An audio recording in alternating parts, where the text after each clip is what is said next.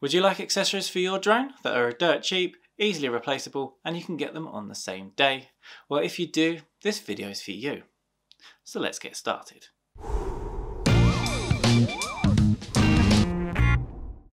Hello everybody, my name's Paul Tace. In this video we are going to be looking at 3D printers.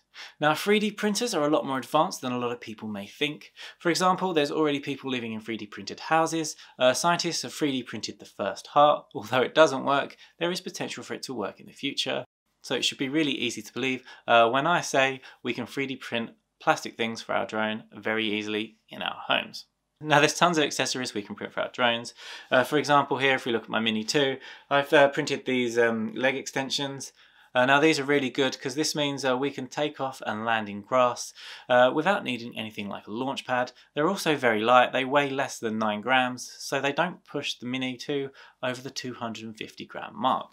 I've also got this lens protector, or this camera gimbal protector on here, so if you crash your drone or if you get attacked by a wild goose, which I've seen, there's more chance that the gimbal is going to survive the impact. There's other really useful tools I've printed, such as this battery tab. This was just 1 gram of plastic. It took 6 minutes to print, and you put this over the next battery you're going to use so you don't forget which order you're using your batteries. Now these are just things that I've printed, but there's also a ton of other things out there. You can get like attachments for a GoPro, you can make better clips to hold your phone, you can also have a more condensed and more compact case to carry your drone around.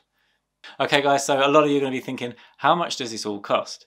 So in the background here, this is my Creality Ender 3 Pro, and this costs just under £200. Now a lot of you are going to be thinking, that's a lot of money to make accessories for my £450 drone, and you would be right. But there's loads of other really useful things we can print with this, and it can solve a lot of problems. For example, if your daughter needs somewhere to hang a coat, you can make her own customised peg. If you want a special box for a Mother's Day present that holds a special USB that you've made for her, you can 3D print one, and all I've done here is I've put some magnets in there, so we've got a really nice lid on there. Now if, like me, you had a SD card scattered across your desk, you can print a box nice and easily, and you've got somewhere nice and safe to keep all your cards. And if you want a better holder for your graphics tablet pen, you can print one off. If your girlfriend keeps moaning at you that your 3D printer's taking up too much space, you can print off a phone holder, download Tinder, and get yourself a new one. Okay guys, but joking aside, 3D printing is something that I found very useful, it's very practical, and although they take a long time to print, because you don't have a delivery time, you can still usually get things quicker than if you order them online. Now the other thing we've got to think about when we're looking at cost is the cost of materials. Now this is PLA. This spool here cost me £16, and it's 750 grams worth of plastic. So when we bear in mind that the things I've been printing off can weigh as little as 7 grams, and I believe even the pen holder was only about 50 grams or so, it takes a lot of time to get through this 750 grams worth of plastic. Now something else to point out is that although PLA is very light and strong, it's also very brittle. So although it's perfect for things like the leg extensions and the camera guard, if we want to print spare parts for our drone, and I've got a friend that actually does this, he's an FPV pilot, so he prints his own parts, he'll use a different, more durable material. It costs more money, but again, it's cheaper than buying the part separately, and he can also custom design it the way he likes. Okay guys, so that should give you a really good idea of the cost. For around £216, you can print a ton of accessories and also have loads of other useful things around the house. Okay guys, so I've been pointing out a lot of the pros, which are, once you've got one, you can print things off cheaply, you can print things off relatively quickly, and you can design your own things, and you can download free templates. So what are the downsides? Now the downsides for me was that I had to put it together myself. So this actually took me about 4 hours, and this is because I did it wrong. And I actually put, I think I put the extruder on around the wrong way, so I had to take it all apart and rebuild it again. So it was a bit annoying, but once it was done, it's done and you don't have to build it again. The second thing is that it can be quite difficult sometimes to problem solve. You're going to have a steep learning curve when using a 3D printer. So when I first started, some of my prints came out quite bad, and I didn't know why. And it was because of a little belt going across here. Now All I had to do was tighten that belt, but for me to problem solve that, I had to spend about 2 hours printing something to see what was going wrong. I'd then have to try something, tweak something, and if it didn't, and then see if it worked by printing again. And if it didn't work, I'd have to come up with a new idea and then wait another few hours for something to print. So if something does go wrong, it can be a long period of troubleshooting. The other downside potentially is that you're going to need a PC or some software, because once you've got a 3D file, you need to convert it from a 3D file into a file that the 3D printer understands. So this is called a slicer. I personally use Cura. It's not hard to download. You can download it for free, so it's not a big negative. It's just something to bear in mind. And the other thing about this is it can take a long time to print. So depending on what quality you want, for example, my pen holder here that I'm really proud of, I designed this myself, and because I wanted to do it at the best quality, this actually took 15 hours to print. Now I could have reduced the quality and got it done in about 4 or 5 hours, but for me, I wanted it to look nice, so I took the extra time. But for smaller things, for example this only took an hour to print, and it's in 2 parts. So again, it's not too much of a bad time, and once it's printing, so you can go and get on with other things. And the last downside is that you need to calibrate your printer.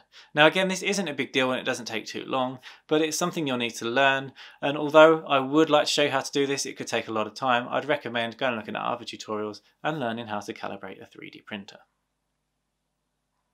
Okay guys, so where do we get all these files from, and are they free? And typically, yes they are. So if like me, you enjoy 3D modelling, you can go download Blender for free, for example, and you can design your own stuff. Or if you don't have the time to do that, you can just go on Thingiverse. Now I'll leave a link in the description down below, but it's www.thingiverse.com. So once you're on the website, if you just type in Mavic Mini, and I actually typed in Mavic Mini instead of Mini 2, because if you type in Mini 2 you get loads of mini models, whereas if you type in the Mavic Mini you get loads of drone related items. And then from there you can simply just go through, you download them for free, and then once they're there you can then just go and drop them into Cura, which is your slicer program, and then you transfer them over to your 3D printer, and then you can print them from there. Okay guys, so I'd be really interested to know what you think of 3D printers. For me personally, it's had a huge impact on my life. It's just really improved how quickly I can get hold of things. If something at home breaks, I can fix it. If my girlfriend needs something, I don't have to go out and buy it, I can just print one off. And also, where I'm a bit of a 3D artist as well, it's great to be able to imagine something and then a few hours later be able to hold that in your hand. For me, that is really powerful. But as I say, there are other downsides. It's a steep learning curve, but I think it's one that's worth tackling. I believe that 3D printers are going to be in every house very soon, and as the quality goes up and as the ease of using them goes up, you're going to be able to just order things online by downloading a file and printing them in your own house. Now, the last thing I want to say about 3D printing is that if you do 3D print something, it's going to have a lot of small lines going across. And that's because of the way the 3D printer prints. It prints in layers, so each layer you will actually be able to see, although the finer you print, the less obvious it is. Now, if you want a way around this, you could go and get a more expensive printer for around £800, and this is the thing that a lot of people that print off small models use. And this actually uses UV light to cure plastic as it brings it out of like something it's dunked it in. I say you will get a better print, it will be a smoother finish, but it also comes with other downsides, such as they're more expensive and they also take a lot more cleaning. Actually, you don't really have to clean these at all, whereas the other ones you'd have to clean after every use. Now, if you would like to get a 3D printer, I highly recommend the Creality Ender 3 Pro. I will drop a link in the description down below. Now, I've done a ton of research on this at the beginning of the year. It was one of the cheapest, it's one of the best quality, it's easy to use, and it wasn't too difficult to put together either. Now, when you balance all these things out, it's a pretty great printer, and you're going to be hard pushed at the moment to find a better printer. Now obviously feel free to have a look around, do your own research, but click on the link down below, have a quick look at it and see what you think. Okay guys, I'd really love to know what you guys think of this. As I say, I did have a lot of interest in it, so please drop any questions in the comment section down below. Also, I would love to know, is this something you're interested in, and would you like more videos on this? So as I said, please just drop them in the comment section down below. If you found this video useful, hitting that like button is a huge help to me as a creator. I put a ton of time into making these videos and it really helps boost the channel. And an even bigger help still is hitting that subscribe button. Now that's it for this video, guys. I hope you've enjoyed it, and I hope to see you in the next one.